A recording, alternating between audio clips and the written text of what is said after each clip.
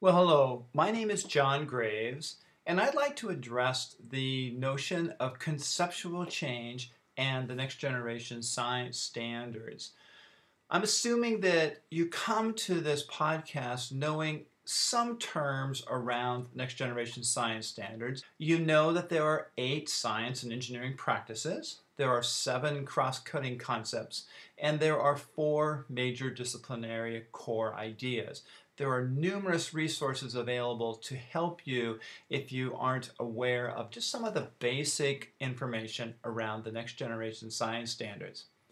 What strikes me, though, as an area that is worthy of discussion is the very first chapter of the framework, which was the book that formed the foundation for understanding and the development of the next generation science standards. And that first chapter was called A New Conceptual Framework.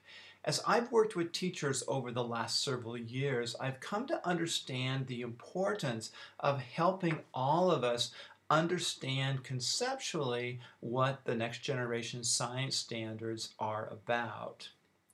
When we begin to think about this idea of conceptual change, at its core, it is, by definition, learning that changes an existing conception.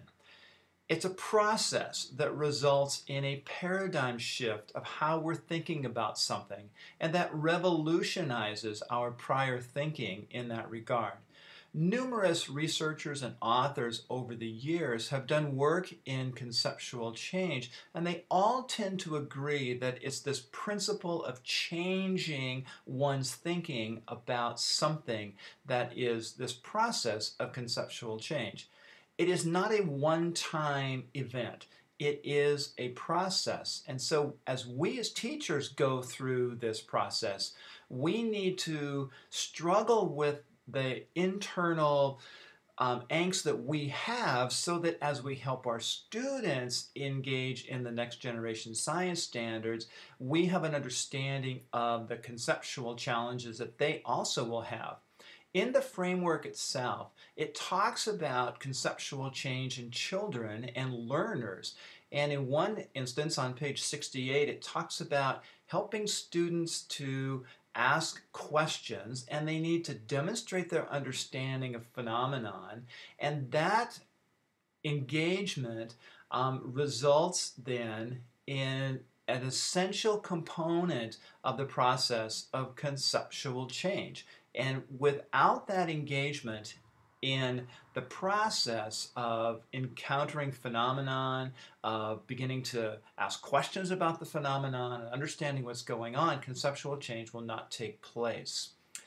Another statement is on page 230 of the framework. It says exploration is critical to aid students' development and support the deep conceptual change that is needed for them to truly understand science. Page 313 mentions conceptual change, and it talks about that idea of conceptual change taking place from naive perceptions to a deeper, richer understanding of whatever science phenomenon students are engaging with. One of the things that I have come to believe is that conceptual change takes place along a continuum. This is one example of a conceptual change model, and it's designed in such a way to be illustrated as a cycle as opposed to a linear model.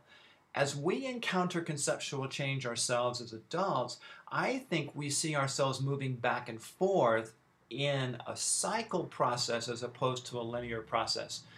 One of the first steps is to build awareness around what I believe about the 3 dimensions. From there, I can begin to expose my beliefs about those 3 dimensions. I'm questioning the validity of teaching in a 3D manner. I am struggling through what it truly means to engage in those science and engineering practices. Another step in this cycle is confronting my own beliefs. So I question my pedagogy in light of the 3 dimensions. Another thing that I will do is then reinterpret my beliefs. That's that principle of moving from those naive perceptions to a deeper conceptual understanding of the concepts that I'm working on. So in my mind and in my practice, I'm beginning to reorganize those three-dimensional beliefs. From there, I move into integration. I take the principles of three-dimensional practice and put them into place in my classroom. But it's quite possible that I will move back in that cycle someplace. I may need to go back and reconfront my beliefs about something, even though I've begun to integrate it into my classroom. I run up against a wall. I run up against a problem that I didn't know was going to present itself. So I need to redial and rethink through that conceptual change cycle in order to see where I currently fall in terms of my belief. Eventually, I get to the point where I become a three-dimensional teacher. I'm inventing myself. We're involved in ongoing three-dimensional professional development, and I'm planting those three-dimensional teaching seeds for others out there. One of the ways that we can find out where we currently are in our conceptual understanding of the next generation science standards is by taking a self-assessment. This self-assessment will really help you identify where you are in terms of the understanding of the science and engineering practices, and you will quickly find that you may need to spend more time on some of the practices and less time on others. So I highly encourage you to take this self-assessment. As you view the other podcasts I've created, I encourage you to return to this conceptual change cycle to periodically check and see where you are as you're moving through the conceptual change necessary to become a three-dimensional teacher of science. Thank you.